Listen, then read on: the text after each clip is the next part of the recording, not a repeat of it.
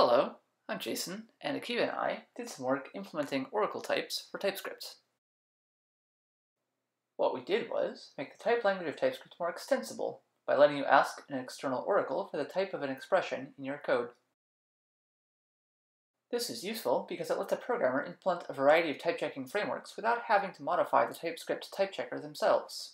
Some examples we support are the ability to refine numeric types with arithmetic constraints, which can be solved by an external constraint solver. Having a database ORM that maintains consistency with a live database. Something we call mobile-first interactive type checking, and machine translation between different human languages. Here's a quick demo of two of our applications.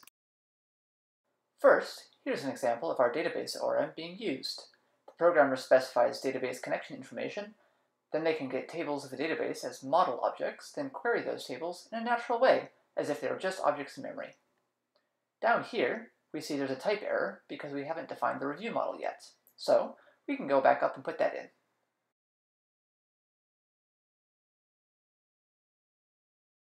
We can tab complete on the name of the table because the type system knows the schema of the database.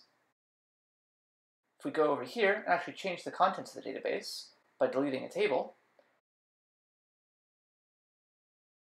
we can see that the type system helpfully informs us that there is now a type error. Our next example is something novel we call mobile-first interactive type checking. It is a true showcase of the new capabilities that Oracle types enable. As you may be familiar with from the television show Who Wants to Be a Millionaire, sometimes you face a hard question and need to phone a friend. Of course, nobody likes phone calls anymore, so you use text messages. If we uncomment this line of code, the type checker causes a text message to be sent. And a human being can give an answer,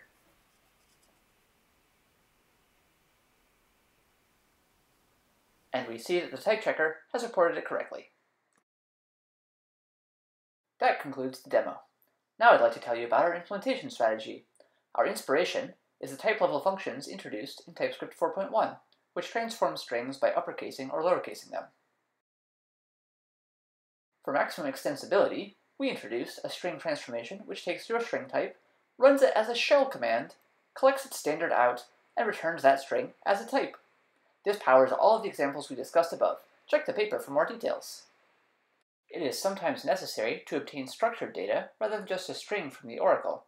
For example, the database schema returns a JSON object. Fortunately, parsing JSON at the Typescript type level is easily accomplished via well-understood and sound engineering practices. I'm not sure why this slide is here. I can't think of any security vulnerabilities that would arise from running arbitrary shell commands at type checking time, so never mind. In any case, we actually definitely implemented this, and you can take a look at our implementation at this address. Thanks for listening.